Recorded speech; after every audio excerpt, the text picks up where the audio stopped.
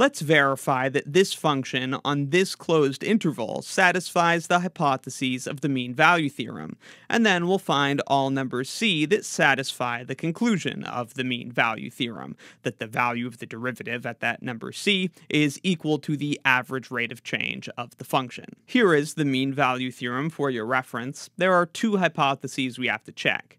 We have to check that f is continuous on the closed interval in question, and we have to check that it's differentiable on the open interval in question. Then we can try to find the number c that satisfies the conclusion of the mean value theorem. In this case, verifying the hypotheses is a breeze because this function is a polynomial. Since it's a polynomial, it's continuous and differentiable everywhere. In particular, it's continuous on this closed interval and differentiable on the open interval from -1 to +1.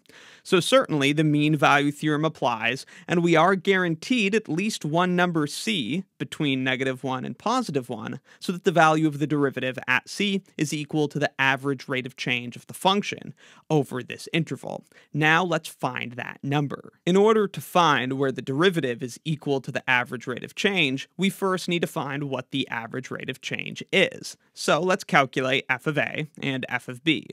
F of a is f of -1, that's the starting point of the interval, and plugging -1 into our function, we have 3 times 1, which is 3, minus 2 plus 5, so that is 6. And then we calculate f of b, which is f of 1, that's the value of the function at the end of the interval, and that's 3 plus 2 plus 5, which is 10. Again, that just comes from plugging 1 into the function. So the function starts at 6 and it ends at 10, so we can find the average rate of change by doing 10 minus 6 divided by the ending x-coordinate, 1, minus the beginning x-coordinate, -1.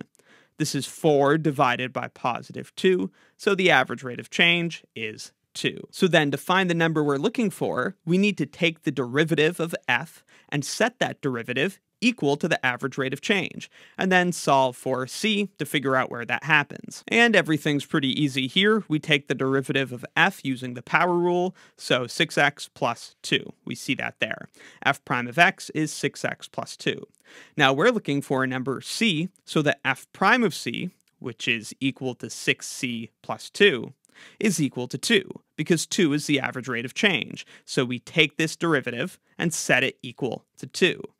Now, solving that equation for c, that yields c equals 0. Just subtract 2 from both sides, then we have 6c equals 0, so divide both sides by 6, and we get c equals 0. So that is the number in the interval guaranteed to exist by the mean value theorem, where the derivative is equal to the average rate of change. Here's what it looks like in a picture. This is the quadratic function on the interval in question, and this secant line, the line through the endpoints of the function on the interval, its slope is the average rate of change. So what we found is that at c equals 0, the tangent line is parallel to the secant line. The derivative's value is the same as the average rate of change of the function over the interval. And so that's the secant line through those endpoints, whose slope is the average rate of change. And then here's our tangent line at x equals 0. Again, notice they are parallel. That's because at this particular point, the average rate of change of the function is the same as the slope of the tangent line, which is, of course, the derivative. And just to finish up, here are some examples of functions that don't satisfy the hypotheses of the mean value theorem. Try to look at each one and determine why it doesn't satisfy the hypotheses. I'll tell you quickly now. Tangent x is not defined at pi/2, so it's not continuous and certainly not differentiable on this interval. The absolute value of x minus 2 is continuous on this interval, but it fails to be differentiable at x equals 2. And 1 over x minus 1, of course, that's neither continuous nor differentiable at x equals 1, which is in this interval.